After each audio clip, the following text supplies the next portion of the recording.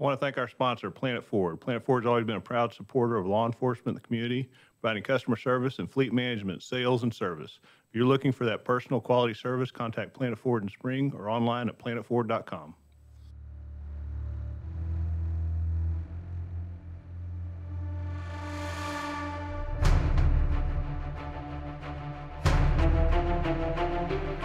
You're listening to Crime Scene Today. I'm your host, Dan Zentek, where we cover law enforcement, forensic, and crime scene future and current topics that are in the news. And today, I'm lucky enough to have one of my good friends I worked with for many years and Bloodstain expert, Celestina Rossi. Thank you for coming in.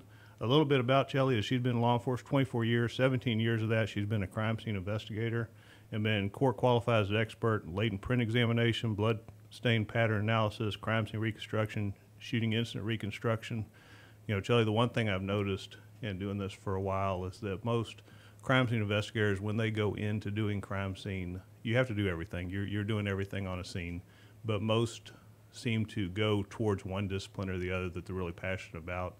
For people that know you, it's very obvious that you've gotten into bloodstain and have really embraced that and researched it and presented on it. You teach it for Texas A&M Forensic Science Academy to CSIs and detectives and things. So I know that you're very passionate about that, but you've also served on many boards that talk about bloodstain and crime scene reconstruction in general.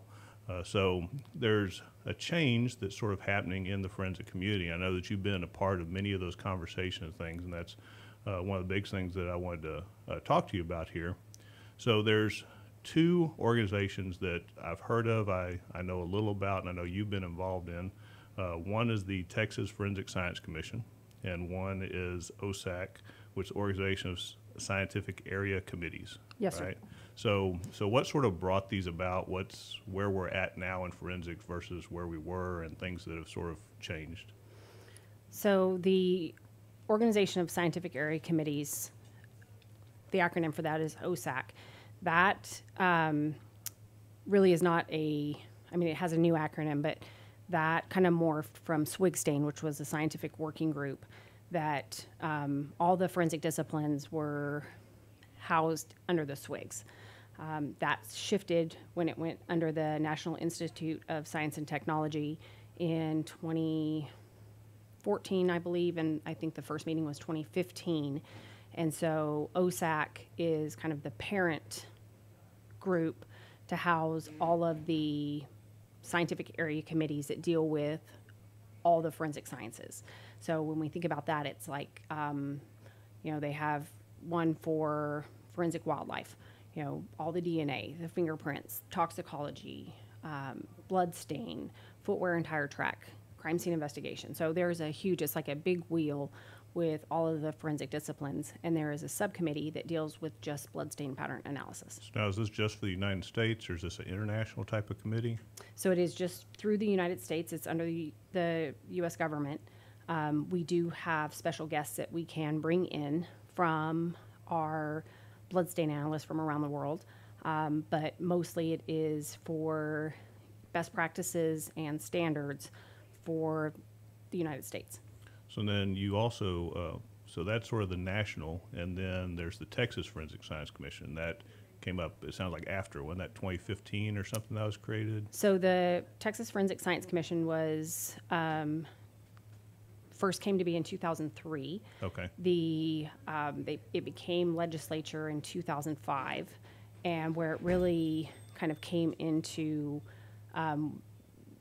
questions about bloodstain, where they really started looking at bloodstain pattern analysis was in 2017.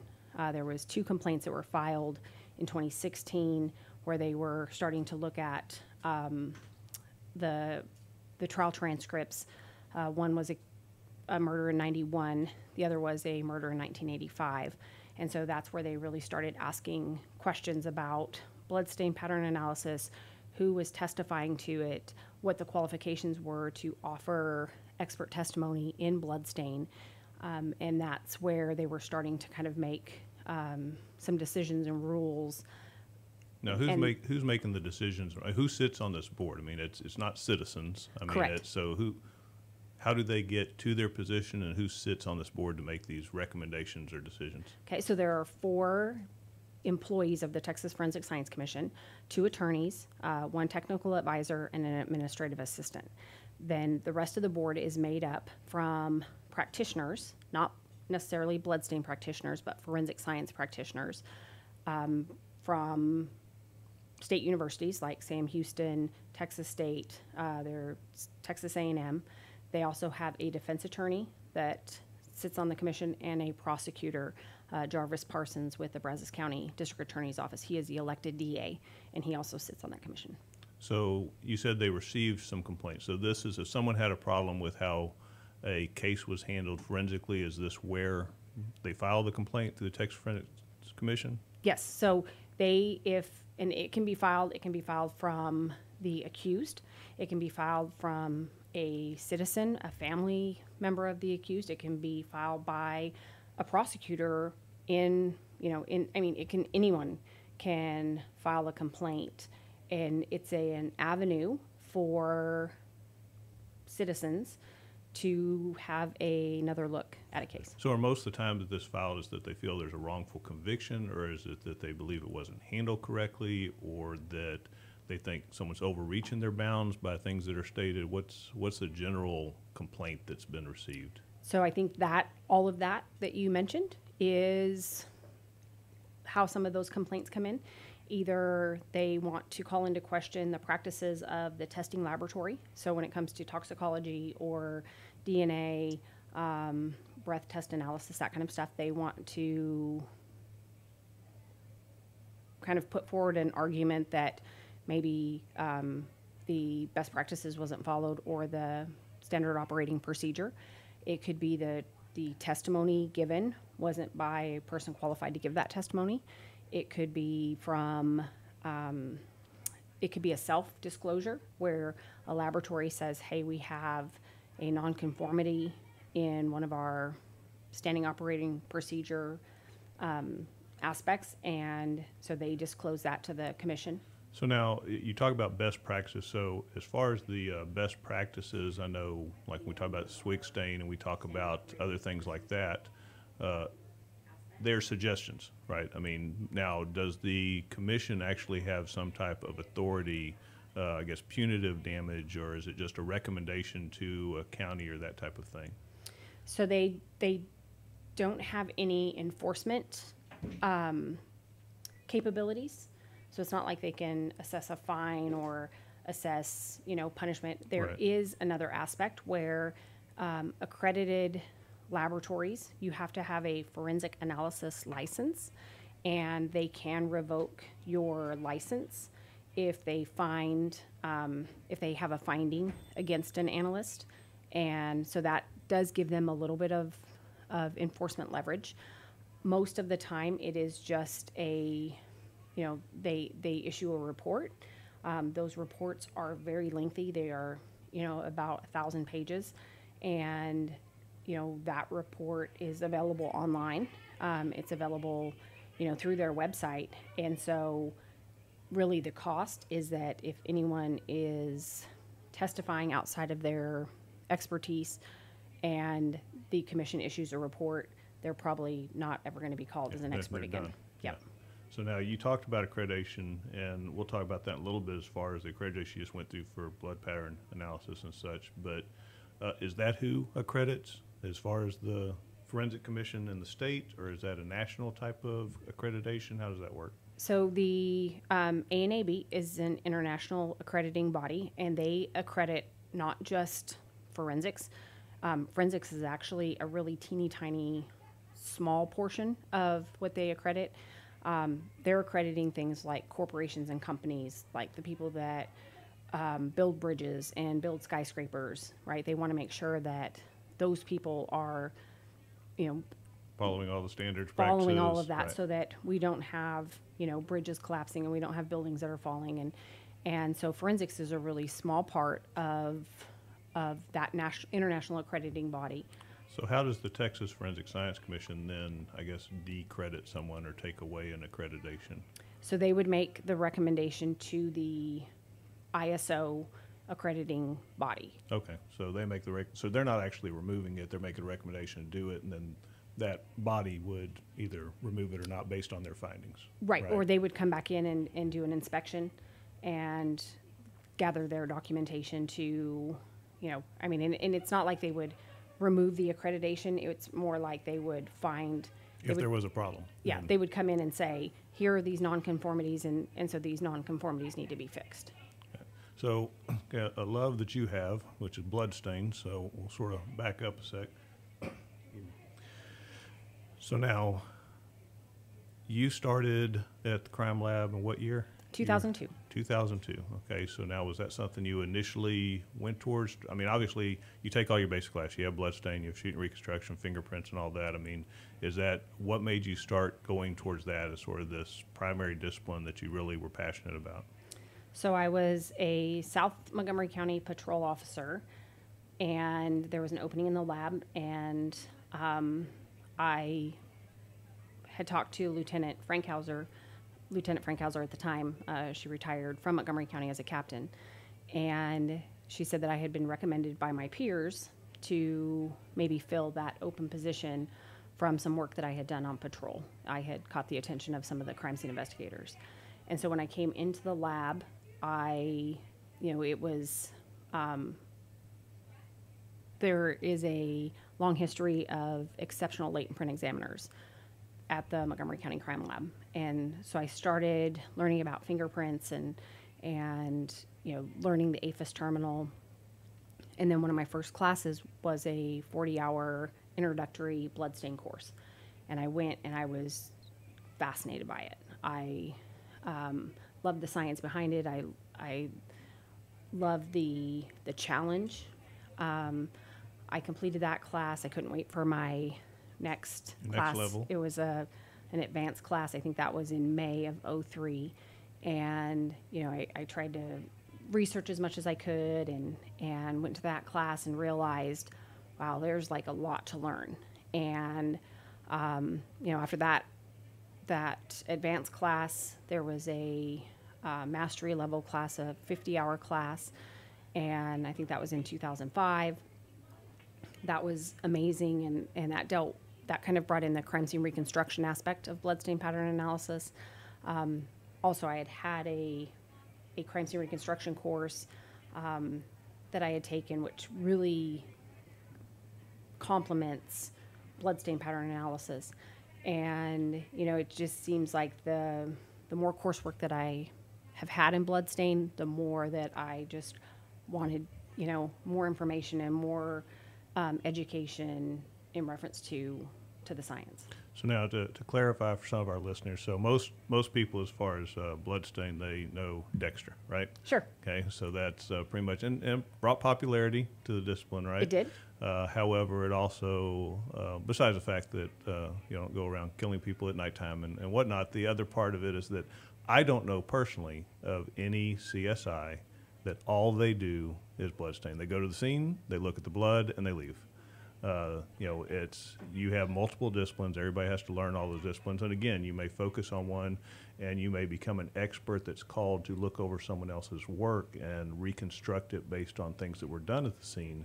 But I don't personally know of just there's a job for a bloodstain expert at a lab that's all they do to go to a scene and look at. Correct. And I do have colleagues, one of my colleagues up in Johnson County, Kansas, he is their bloodstain expert, but he's also a trace examiner. But if they have a bloodletting scene, then he will go just to look at the bloodstains. Most of the time, you are a crime scene investigator with an expertise in Right. bloodstain pattern analysis. And so with that, I know that you've been called to do reconstruction on many cases and things of that nature, and to look at other work of other CSIs that work with you, because that's not their expertise, same as when you turn over some of those fingerprints to some of the experts that you talked about, that's sort of their expertise and stuff. Now, you recently, as in I think last week or the week before, just went to the International Association Blood Pattern Analyst. So what's happening new? I mean, that's sort of what I've found through the years is you have the courses that you take, And then after you have all the courses you can possibly get a hold of, then you go to the conferences, because that's where the new things are happening. That's where the new findings are coming up and people are doing their tests. So what's new from the conference? What's happening there?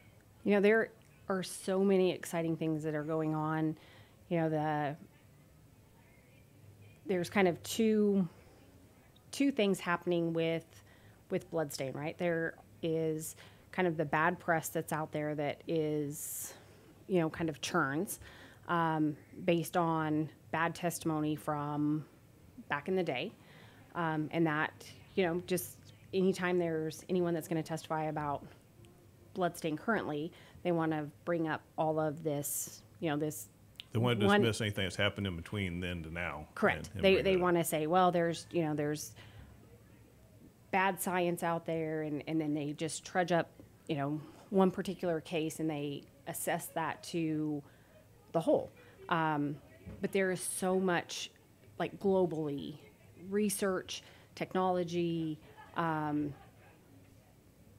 physics that is going into droplets of blood, you know, droplet flight path, virtual reality type stuff, where we're going to be able to train analysts in a virtual world where, you know, we're not having to start from scratch every single time and create patterns and create, you know, where we'll be able to create a dynamic scene, and then be able to go into that in virtual reality. They'll be able to measure stains. They'll be able to take pictures.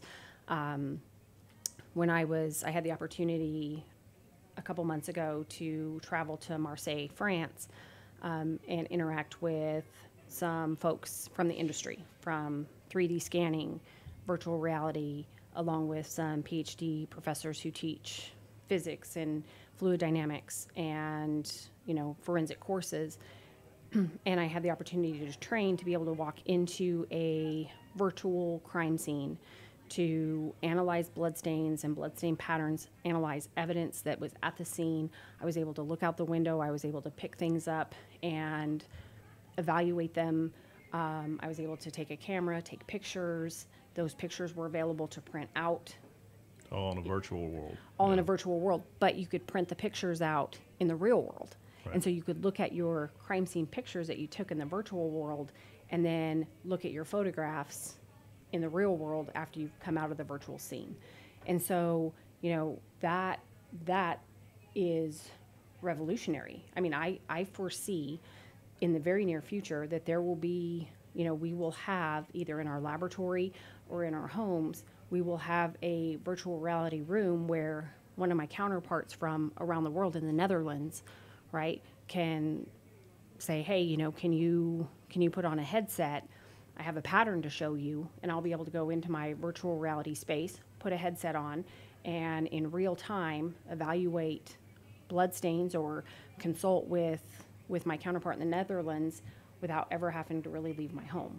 Yeah, no, I agree. I don't think we're very far off from it. I mean, you look at virtual reality, at this point, most focus is on the games, right? Sure. But as we're all aware, you know, the computer games is what really drives the industry as far as to make video cards better, to make computers faster, because they're always challenging it to make it look as real as possible, and to take that technology and then bring it into forensics, bring it into police work, crime scene, all sorts of different training avenues where, again, I mean, in the past, to set up a bloodstain class took a great deal of effort, obtaining blood, setting up a place that you could set your crime scene up for them to analyze where, and to change it required also a great deal of effort. So to do that in virtual reality, to be able to set that up, I agree with you. I think that it's not that far off, and just the fact, again, from going from a gaming type of headset,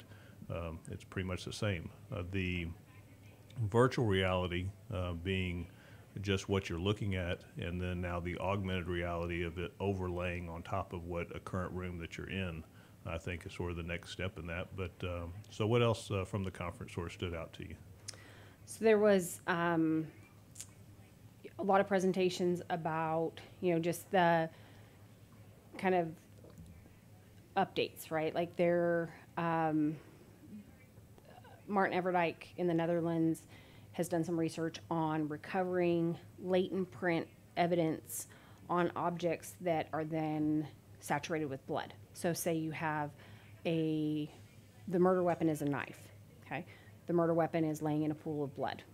And he has developed a process of removing the blood and not destroying the latent print that's underneath it, so that you can remove the blood and then process the knife and recover identifiable latent prints from objects and weapons. And so that is incredible. Now, is it physically removing it? Is it using infrared cameras and stuff to take a photo of it? What do you mean by dismissing or removing the blood? So it is a process. It's a wet process that removes the blood, so physically removes the blood, but does not interact with the oils and fats of fingerprints.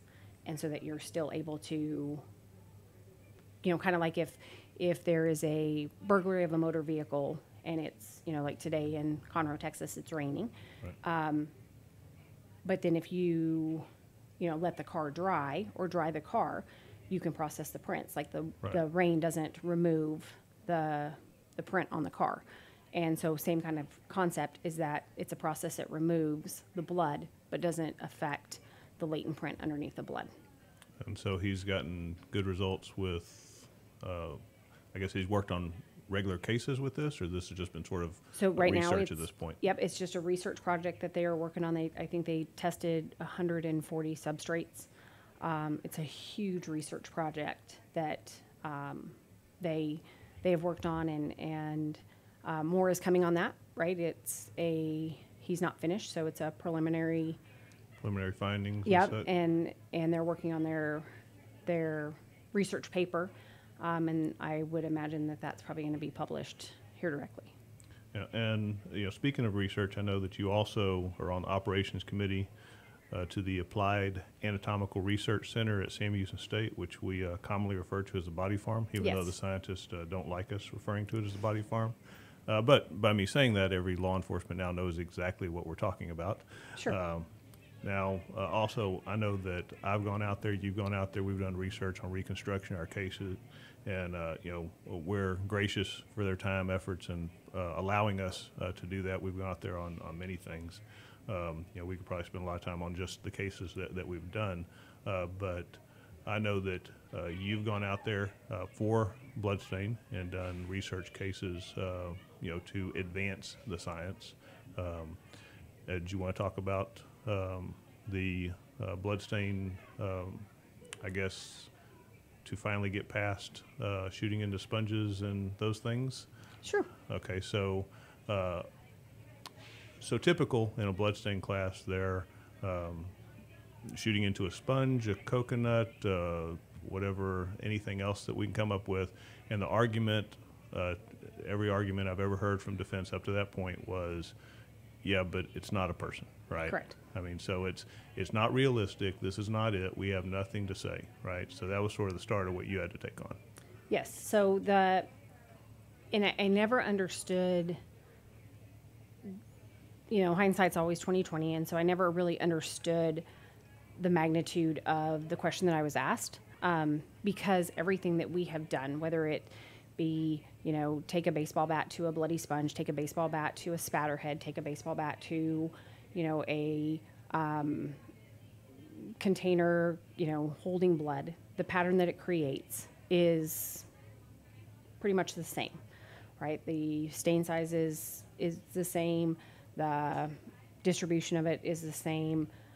Which all goes back to the general principle of bloodstain, which is just liquid physics, and that you're having the same type of source for that liquid. Yep. So fluid dynamics and the viscosity of the fluid and just general physics. And so I had done a reconstruction using a blood-filled coconut to show the dispersion of the blood. And on cross-examination, I was questioned about the similarities between a coconut and a human head.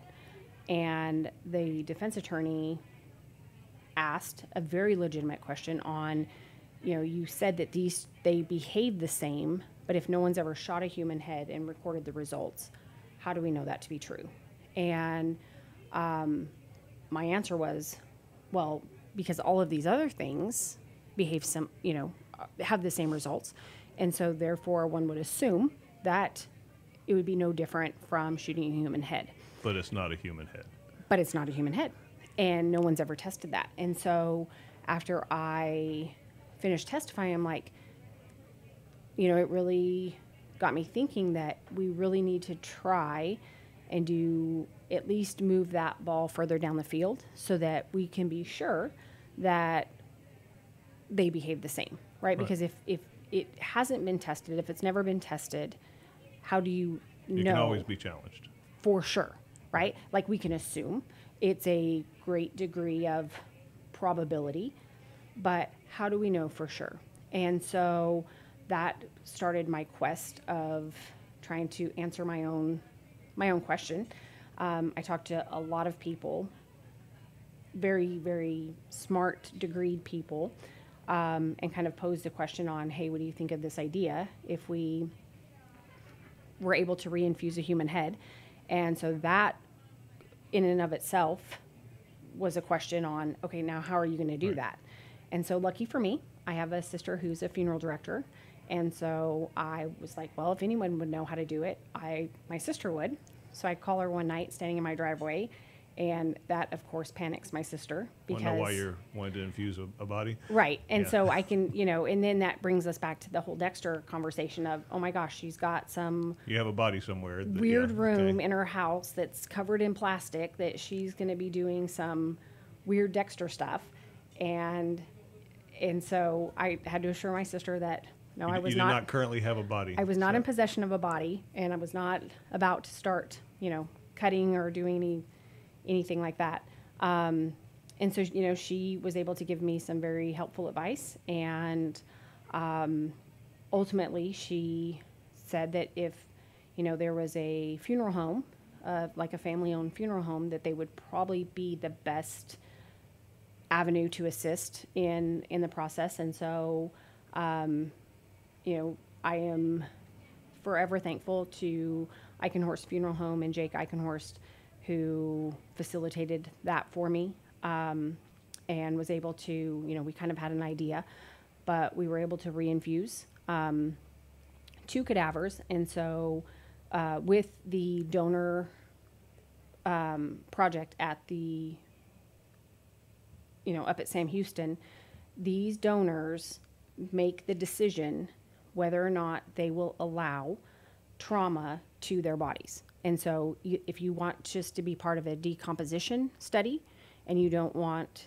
there's a great involvement as far as when they're questioned and asked as far as what research they'd like done with their bodies, how they would like to be treated after death, all those things. So it's at no point do we just go randomly do things to the bodies. There's a great deal of effort prior to them actually donating their body to science. Absolutely. And I mean, and all of that stuff is explained to them. And so there's all these forms that have to be filled out.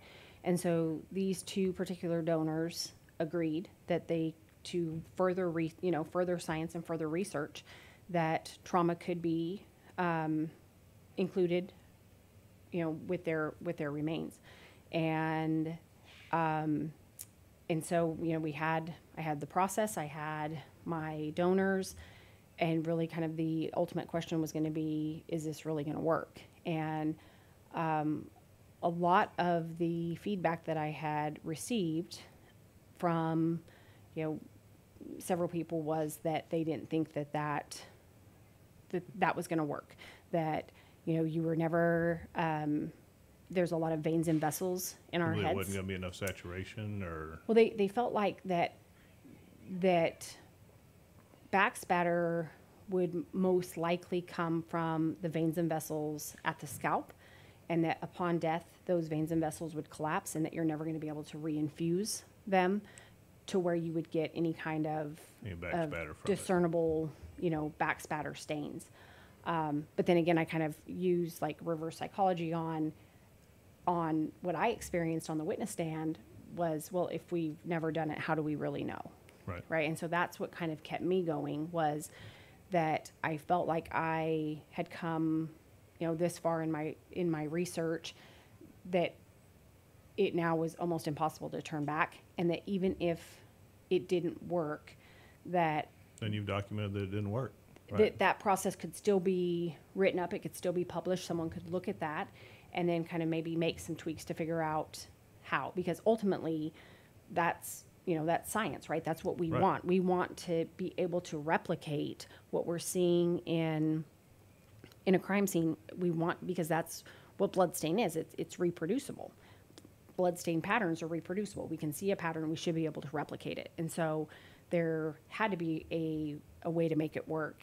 We just really weren't sure if our technique was going to be correct. And so, I believe it was like 2 days before Christmas in 2014, and we went up to the facility. There was only a handful of people there, and it worked fantastically. And now I know that you talked about the question someone asked you along the way as far as doing this research. What meant at some point you had to realize that you were going to be shooting a body. I realized that on the trip. It became a reality on the trip to Huntsville that morning. So did that change anything other than just the idea behind the gravity of what was about to happen? So that was a conversation I had with my sister.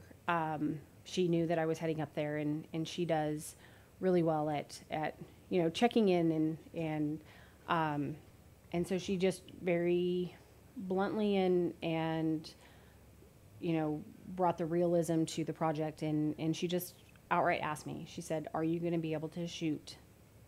Are you going to be able to shoot them in the back of the head?"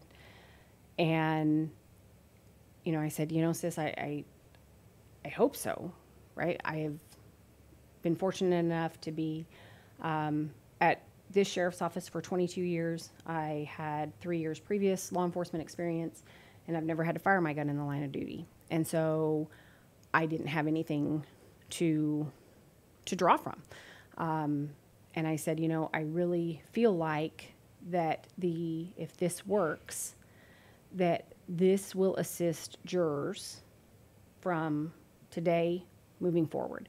And so if 12 jurors had to sit in the box and say, okay, but how does she really know? Or how do they really know? Or if no one's ever done this, and so they are struggling with assessing guilt or innocence because this has never been tested, right? Then those jurors then have to struggle with the decision that they made.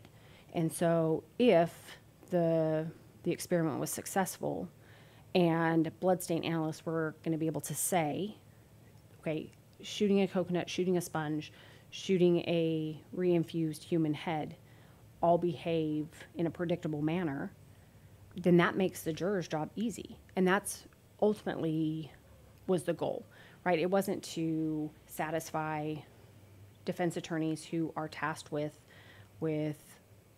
defending their client, right? Or for the prosecutor who is tasked with putting on, a good case. It's ultimately up to those jurors who have to make decisions that none of us want to make. Right. And that is taking someone's liberty and freedom. And so I felt like doing the research was going to help them in being okay with the decisions that they have to make. And so I had relayed that to my sister, and so she said, call me when it's done. And it wasn't until I stepped up onto my step stool and actually looked down the sights that I realized, what was about to happen. And all I hoped for was, what, you brought me here. I'm very religious. I believe that I'm in the position I'm in because, God has put me here. And so, I just said a prayer and that if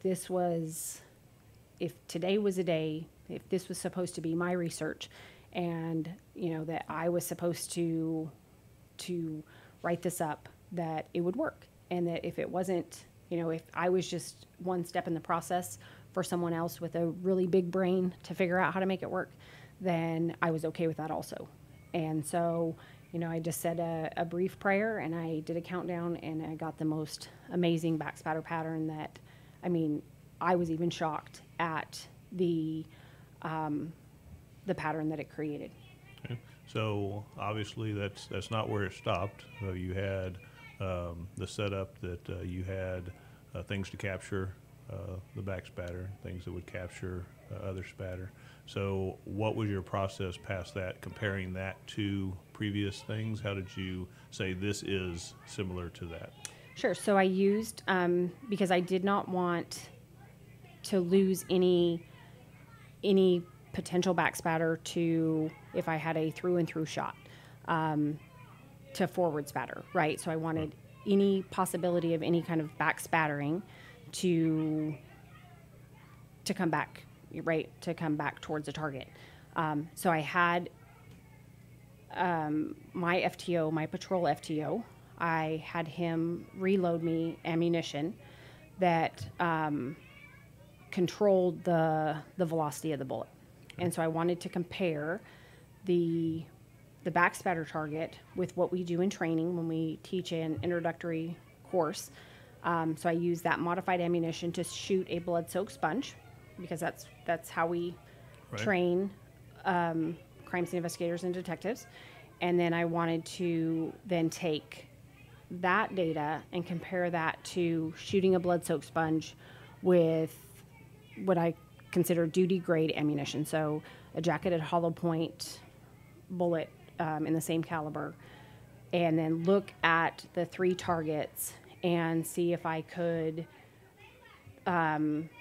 articulate the difference in what we were seeing. And so that was kind of the easy part, and then kind of the hard part, in that the doing 3 targets with droplets that are broke up due to the force. Right. It ended up being about 7,500 little bitty teeny tiny stains that I ultimately had to measure each stain.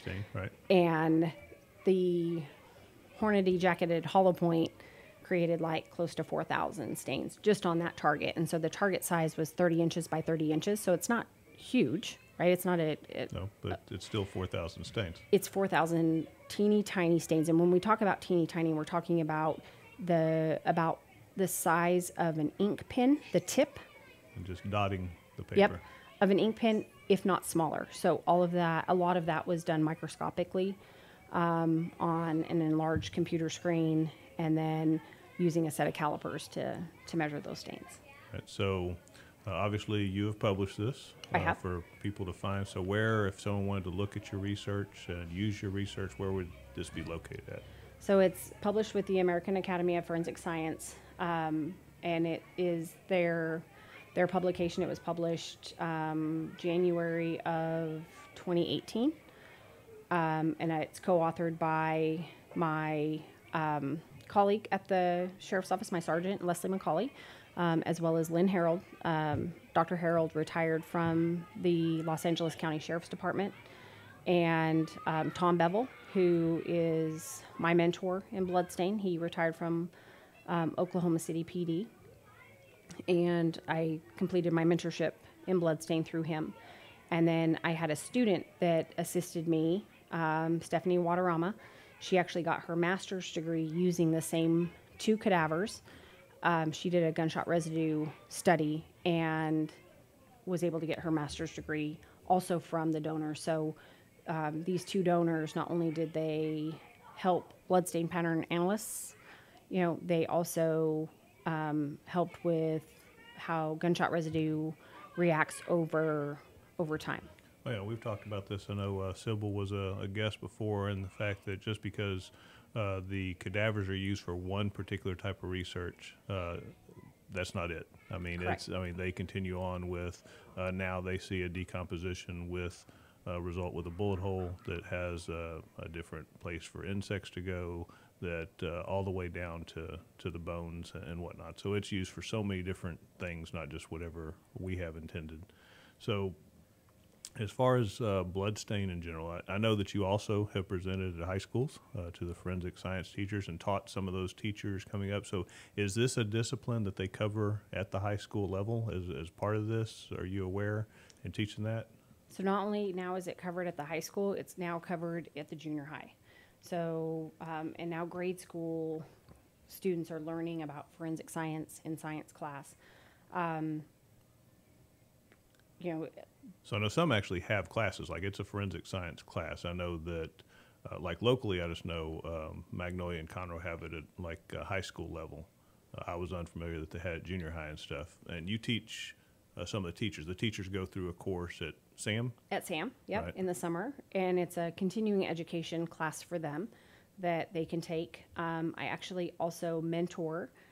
So UIL has, like through Skills USA and through another high school UIL academic competition, right? They have not only crime scene investigation as a competition, but there is also a bloodstain pattern analysis competition.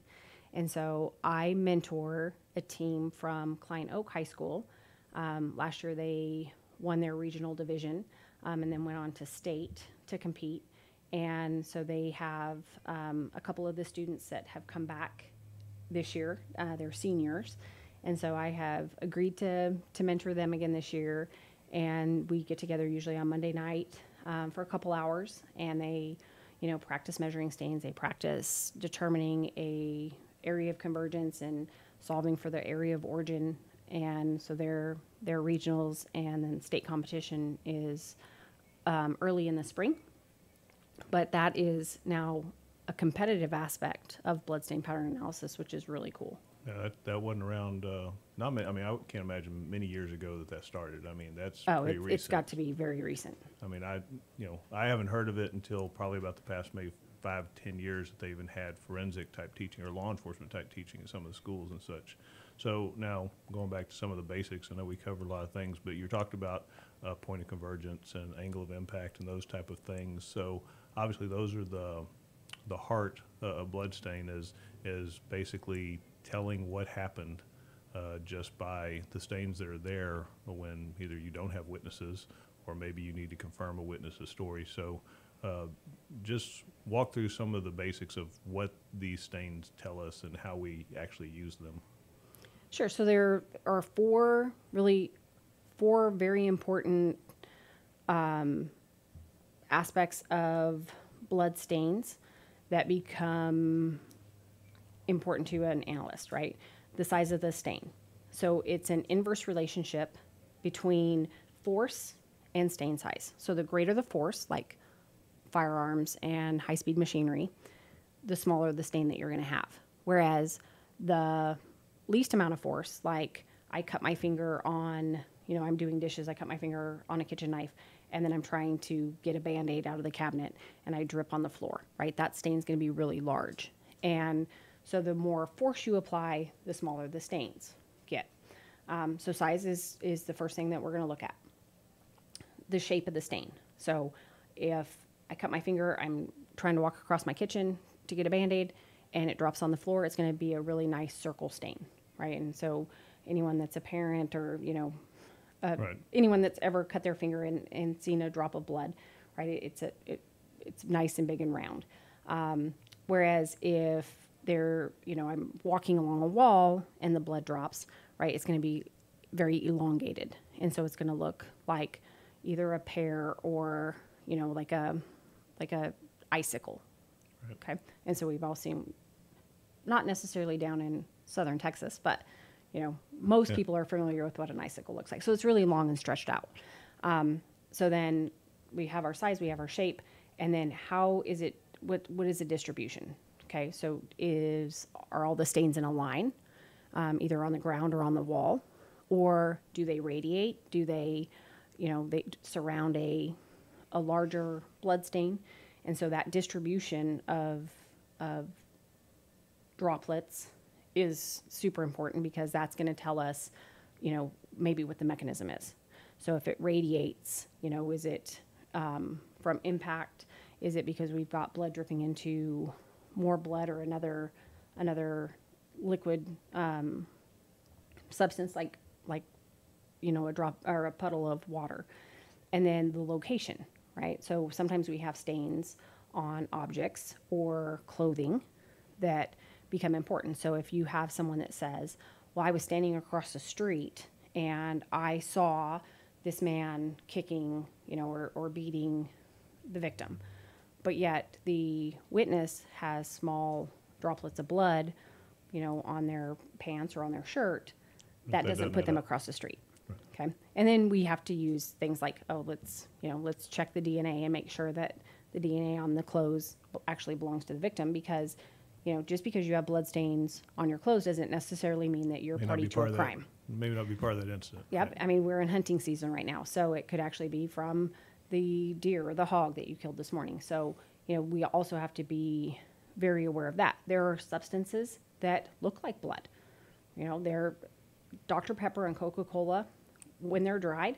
I've been called to many scenes to test the Coca-Cola factory. Yes. Yep. So you open up a coffee. Certain coffees look like, in a car on the right interior, look like blood stains.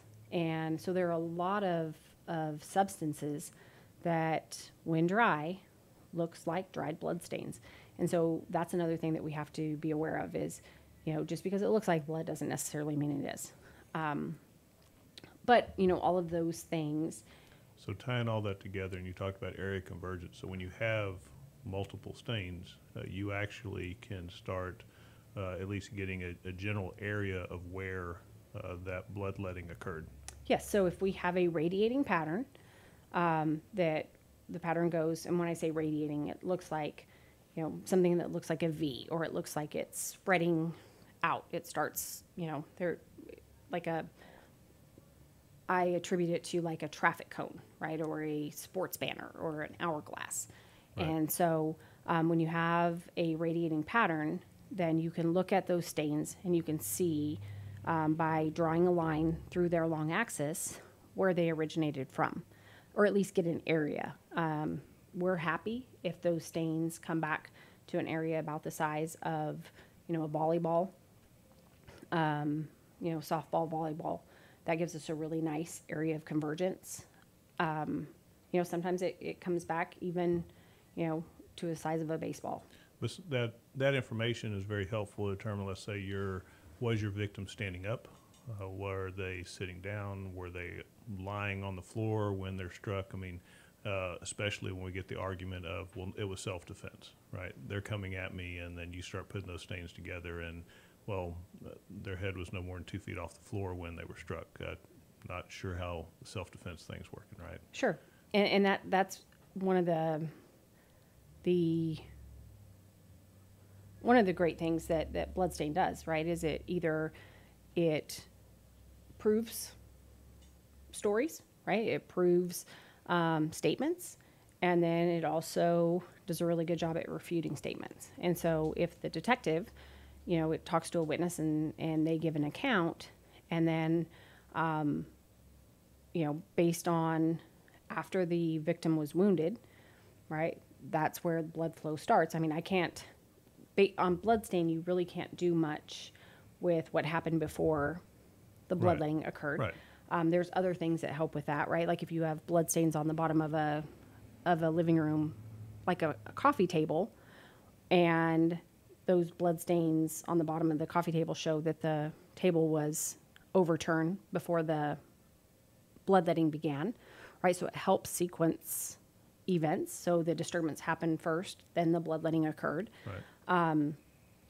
But yes, it definitely, it can sequence patterns together. So if you have an impact pattern and then you have a drip trail and then you have another event, right, then we can kind of walk through the scene and maybe sequence what happened first, what happened second, what happened third. And it does a really good job at if someone says that they're standing at the doorway, the bloodstains could say otherwise. So now sort of coming back around to what we originally talked about is the changing in forensics, the attacks or challenges to the forensic community and things. So we've talked about, liquid physics dynamic that doesn't change at science. We've talked about your research and proving that this does behave the same, that we've always been doing this. So what are some of the challenges that we're currently facing or having to document, overcome, besides just referring to old material that really is not existent anymore? Well, and, referring to old material is like Is that the biggest challenge right now? The biggest challenge is that we have cases where we have recognized that the people given the testimony weren't qualified to do so. The horrifying truth is that is still occurring today. You know, there are still people that are getting on the stand and giving Testimony opinions and conclusions and that they're not qualified to make. That they're not qualified to make, and that and have an effect in the outcome of the trial. Absolutely based on their message. And that is not being that you know, whether it be the state attorneys or the defense attorneys or the judge, there's just no way to, you know, it sounds legitimate, right? Yeah, as a layperson listening to it, you know. Right. It's like, oh, wow, that's great. And they don't have the training to be able to offer that kind of testimony. That testimony refutes the actual physical evidence. And so that is probably one of the biggest obstacles that we have, is educating the state, educating the defense, educating the trial judge on, hey, this is what someone needs in order to offer this kind of testimony. I mean, if you think about it, if you testify and you say, oh, well, that's an impact pattern, okay? I mean, you're just defining it. Well, ultimately, you are testifying to a mechanism. Right. And so you're offering expert testimony, and maybe you've only had like a 8-hour workshop, or maybe you've had you sat in a 3-day seminar, right? It's how do you defend that if you're challenged to say, why is that not a drip pattern? Why is that not, you know, some other kind of mechanism? And that right there is kind of where currently we're trying to find that line, is where do you go from crime scene investigation and just documenting, you know, the evidence, to where you're actually testifying as an expert because you're giving expert opinions. So you believe that basically educating the prosecution, defense, and the judges would really, I say solve, but actually help in that issue? I do. And the Texas Forensic Science Commission, that is something that they are looking at in developing a bench book where everybody has access and everyone knows what the rules of the game are, right? So if you're going to get on the stand and you're going to give expert testimony, say bloodstain testimony, then these are the credentials that you should have, and these are the check marks that you know you should have next to your name in order to offer that kind of opinion. And if you don't, then you're not going to testify to it. And so that is something progressive that I look forward to, and that goes for all the disciplines, so that everybody's on the same page. Everyone knows what to expect. The judge knows, you know, if you're going to proffer a witness, that if they don't meet these qualifications, they're not going to offer testimony. Well, I appreciate all the insight today, everything that you've offered, and certainly we got tons more to talk about that we can come back and everything. I wanted to give a shout out that we don't normally, but I want to thank for a moment our producer, Dick. He's here every week, make sure everything's working right. Appreciate all his hard work and effort, and also just producing the show behind the scenes at Lone Star Community Radio in Conroe. He gets to listen to details of all the violent crimes, decomposing bodies, study of insects as it relates. We totally disregard any plans he possibly has for lunch afterwards. But again, thank you, Dick. And next week's show, we have Dr. Simon Lawrence, who has a degree in psychology. He spent the past decade interviewing sexual deviant serial killers. He's going to talk about those experiences, give his opinion after years of research why sexual deviant killers commit their crimes. So thank you for joining us. If you have any questions or any topics you'd like to see, you can reach me at dan@crimesceneaday.com. Thank you for tuning in. We look forward to meeting you next week.